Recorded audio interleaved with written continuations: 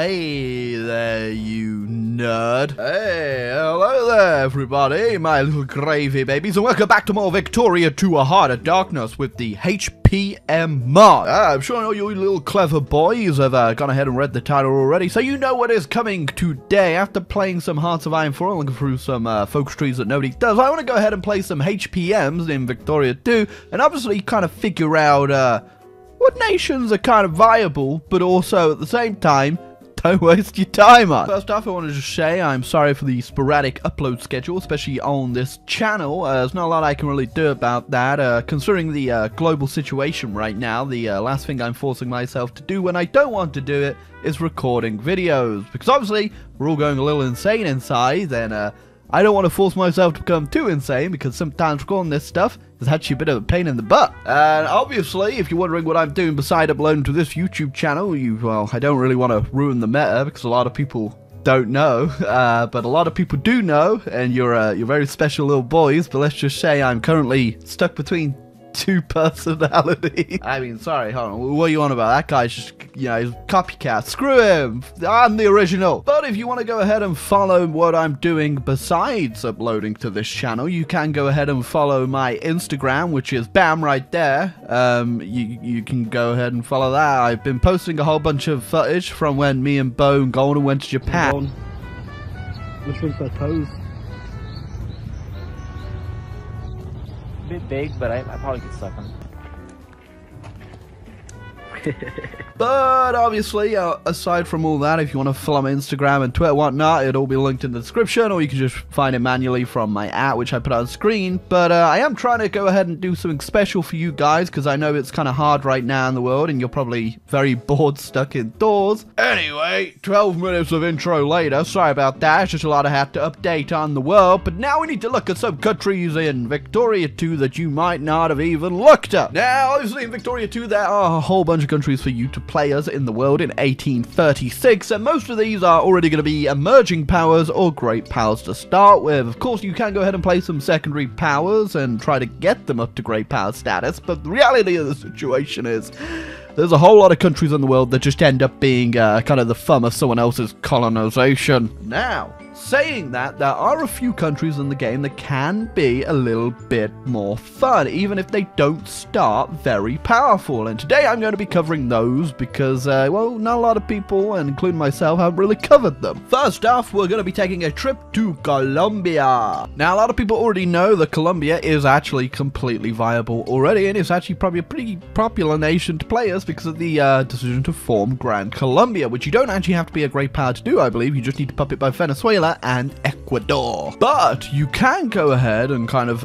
take the advice of playing Colombia and kind of spread it across all of South America, because they all are completely viable, and so is any colonial nation. Because the fun thing about being a colonial nation, specifically one that passes a whole load of reforms, is that you get a whole bunch of immigration from Europe. Now, obviously, you do have to go ahead and compete with the Americans a whole bunch and other nations that might go ahead and do reforms, but for the most part, you can go ahead and just get a whole bunch of immigrants and become a pretty powerful nation down here. But obviously, if you want to go ahead and play Gran Colombia, the things that you want to do is not necessarily actually prestige spamming to great power, but simply just going ahead to focus on puppeting both Ecuador and Venezuela as quickly as possible. Economically, starting off as Colombia, you're probably not going to be doing, well, you're not going to be doing too well, I'm going to put it bluntly. And first thing I always do is go ahead and hold an election to get the liberals out of power so I can actually start taxing people. Oh, well, that was incredibly lucky. I just got to make a puppet completely free on Venezuela, and I can tax the people, which means we're making a whole bunch of money. Now, taking down Venezuela as quickly as possible is what I recommend, and usually you can try to get some alliances. You see here, I've got a few, and they will actually be willing to join the war, which you're probably going to need, because you are pretty much on equal footing, and you're both going to have to mobilize. And you just want to go ahead and hide out in the mountains with your actual army. If you can get some artillery going, feel free, but as you can see, no one really wants to sell them to my rogue state in the South America. Now, it's not a fun war, to put it bluntly, but if you can just catch them in the mountains, you usually can do yourself pretty well, and then you just follow their army around and stomp it. Alright, so after you've gone ahead and crushed their army, which you can do by simply just baiting them out with one of your little troops on a mountain province and putting your actual army in, you will just want to watch out for provinces they're building troops in, which is this little guy here just smacking his anvil. Not entirely sure how that guy's making an army, but you know what? Fair play. It's just a case of very slowly sieging down these provinces. They're gonna have to burn down their capital. I didn't even have to fully siege them. The Mexicans pieced them out for me, which always you want to be wary for. So if you do start losing the war, you might want to go ahead and reload, because the Mexicans could go ahead and white piece you out.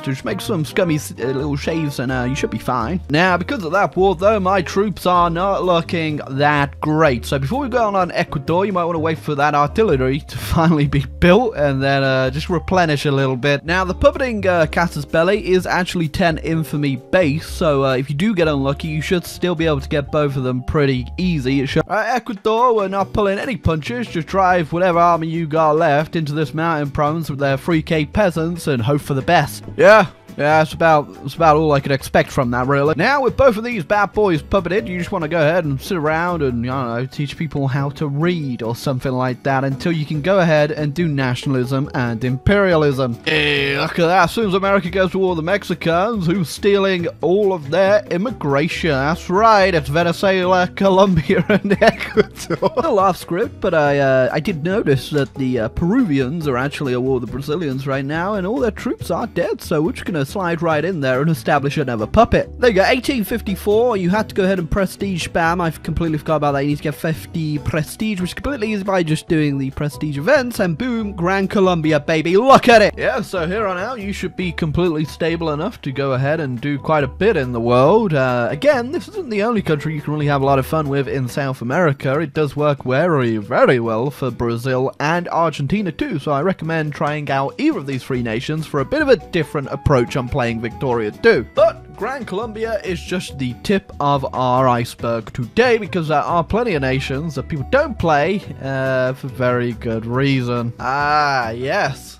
Sokoto, 1836. Everything's very green. Unfortunately, though, not the green that matters. Hey, Sokoto is a long one, and a very, very tough one. And you are in a constant race against time to westernize before those pesky Europeans turn up and start chopping off my hands. But Sokoto is completely viable. You do actually have a bunch of decisions to actually do too, which are incredibly, well, they kind of help you out a bit in the whole westernization thing, and yeah, unfortunately, westernization is something that's going to be a bit tough for you. But my favorite thing about Sokoto is your accepted populations. You actually have quite a few, and most importantly, you have Bedouin. Bedouin is a very good one to have, because there's a whole bunch of Bedouin people all around you. So yeah, you will find a whole bunch of Bedouin population all over this part of Africa, really. And most importantly, if you manage to do it, there is a whole bunch in Egypt. Now, obviously, that's a little bit far off, because we got a lot of stuff to do before we get anywhere near that. Oh, you know, it's not the least stable economy I've ever seen, really. Alright, but first off, you want to get access to the sea. And to do that, you're easily going to be able to stomp any of these nations over here, because you start with a pretty nice army. Albeit irregulars, but you know what, you can't choose them. I'm apparently having all the luck in the world today's playthrough, because I just got this one for free, and that was a conquest one, so that could have been like 20-something infamy right there. Ah, muy caliente! Oh my god, I am getting lucky today. Is that another conquest Casus Belli for free? Oh! Now, actually, we're going to do something a little bit unorthodox this time around, and we're going to go for the Western shipyards first, which seems a little crazy. We have a westernized HBM before, but I got an idea. We need to build a naval base. Now, you might think that I'm crazy, and you would be right. Again, you're going to think I'm crazy, but we're also going to do foreign training methods, because it gives you a research points bonus when conquering 25%, which we're going to need. Oh, shucks. I really wonder where those Sokotan soldiers are going. Oh, if you said Uruguay, you'd be right. So yeah, taking out Uruguay, pretty smart move. Mostly because if you annex them, oh, I can enslave them too. Do I enslave? No, I do not want to enslave the Uruguay. But essentially, you get yourself a bunch of free research points, because I think I just got like 3 or 4k from that. So it kind of pays off. Plus, you get yourself a nice little state. And if you want to enslave the Uruguayans, More power to you. Now, eventually, because you're westernizing, you will get a whole bunch of reactionaries rise up, but you should be able to take them down very easy, because you can go ahead and get a fat army, even if they are all irregulars and horsemen. Now, usually what you want to do to go ahead and speed up your westernization is simply take the education ones, but because education actually costs a lot of money if you're a primitive nation, I can't even fully fund it without going into the negative. What I'm going to do is go for land reform first, which should hopefully help my economy out a little bit. There you go, look at that. Green line, go up! Yeah, now with that in the bag, I can go ahead and keep funding my education just a little bit more. You know, maybe just teaching teaching the Argentinians a lesson about colonization. But now taking out that one Argentinian province gave me a whole bunch of research points, so that's kind of what you want to do. You just want to start beating up everyone you can in South America, really. Also, I completely forgot that you actually get a free casus belli against these guys to restore order, which means once we annex them, we might actually have enough research points to finish westernizing, where we have 14k. Oh, 3k off and we're done. Boom. So just after 30 years, 30 almost 40 years of playing the game, Sokoto is a free nation, one that can read. Well, 11% of the population can. And hey, look at that, 1903, the day Sokoto became the 8th great power in the world. So yeah, unlike many European nations, this one's kind of a bit odd, especially the way you go about conquering and making your name on the map, quite literally. But nonetheless, I think it's an incredibly fun game, especially if you're not really aiming for just conquering the entire world or being the one great power. You can just become a kind of intermediate power that can have a lot of potential and expanding in different directions. So yeah, number 2, Sokoto. Recommend, 10 out of 10. Fun as hell. Alright, next up, this one is a little bit different. Yeah, that's right. It's Austria. No one's ever played them, but just kidding. It's Czechoslovakia. Now, it doesn't exist on the map to start with, but you can release it if you go ahead and play Austria first. Now, the Czechs, for the most part, will be playing completely different than most countries I think we've ever covered, really. You see, because you're kind of already an intermediate power, one that can quickly rise to great power status by the simple fact you have a huge population that can read. And on top of that, you just so happen to be sitting on literal gold. That's a whole bunch of coal and a whole bunch of iron. Now, I won't be going into too much detail on exactly how Czechoslovakia will work, other than the simple fact that you should just try it. But yeah, I'm already onto number 12 great power, right? Or 12 secondary power right now. Almost a great power is what I'm trying to say, and it's pretty much a powerful state. That's all you need to know. The only things I would recommend is allying Russia immediately, and if you can't ally Russia, well, you're probably gonna die. But yeah, securing your great power ally is the first thing you should do before the Austrians decide to come kick your teeth in again. So yeah, that's the only thing you really need to worry about. And after that, it's just free land. As soon as you get great power, you can start kicking the Austrians and the Prussians out of, you know, Germany, so you can conquer some land, or you can just sit where you are. And for the rest of the game, just become an economic arms dealer throughout all of Europe. But hey, you know, it's a different way to play Victoria 2. It's pretty fun. You get yourself a whole bunch of nice resources, and it's kind of chill, relaxing, and a bit more RP than, you know, just playing as a great power like Great Britain or, you know, France, Russia, or whatnot, and just, you know, painting the map. But yeah, Czechoslovakia. Might do a full playthrough on this one, just, you know, on its own, because I feel like, you know, I want to show it off. But until then, let's move on to the next one. This one is definitely like a good 7 out of 10. Now, our last nation, or should I say nations, is actually everything releasable from Great Britain Dominion-wide. First off, we have Canada, which if you do play as, you kind of want to do it a bit differently than what's going on right here. So yeah, unfortunately Canada doesn't actually start with cores on everything at the start of the game, which is a bit annoying, but not the worst thing in the world. So yeah, to play as Canada properly, what you want to do is first off get into the game and activate this, and there you go. Canada is now a thing, but you want to keep them under your little puppet thing first, because we've still got to give them more land. And next up, you just want to go ahead and activate 44320, and we can offer them a bunch of land. Look at that. Canada's a big boy now. And there we go. So what else I did was release Quebec and the Maritime Union, and I'm pretty sure they will get events to simply join Canada at a later date. And then once you've done that, you just want to tag switch over to Canada, and boom, it's time to start the playthrough. Hey, there you go. As soon as I tag switched over to them, Quebec is, well, they're part of me now. Now, for the most part, obviously, you're still a British Dominion, but you are in North America, which means you get a whole bunch of, you know, people coming over to come start a new life in Quebec. On top of this, you start with your nice healthy 50% literacy rate, which is great. You get a whole bunch of nice resources spawn late game. You've even got a little bit of iron there to start with, and for the most part, it's essentially just becoming America, but kind of early. On top of that, you can also go ahead and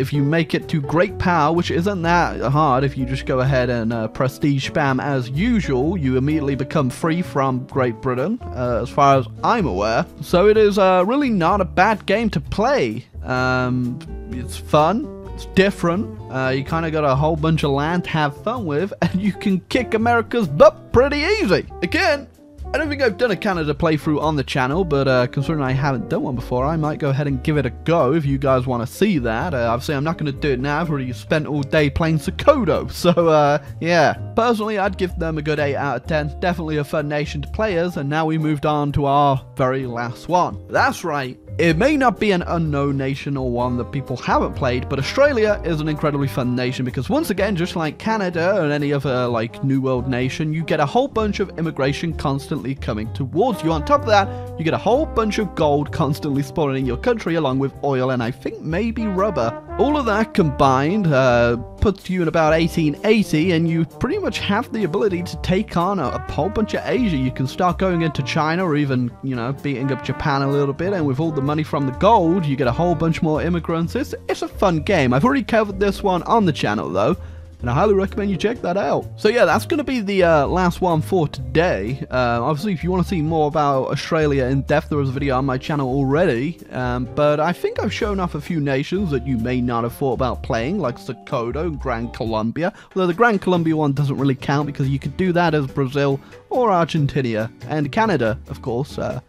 Gotta check that bad boy out. And Czechoslovakia, again, strong nations that are kind of hidden inside other nations, especially if you release them at the start of the game. Now, this is just the very tippy top of the nations that I think are the most fun to release and play, or starters and play. There are a few more that I want to cover that aren't that simple, like, you know, Persia. We already did Afghanistan. I guess Afghanistan would have been in there.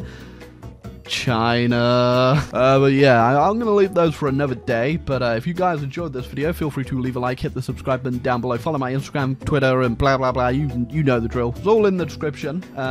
You know what? I think I'll probably turn up one of these on Victoria too, because I do want to show off Persia, China, and I want to show off Korea too. But that's gonna be something else, alright? But yeah, until next time, guys. I don't know. Stay indoors. Have your government mandated exercise time. Don't question it.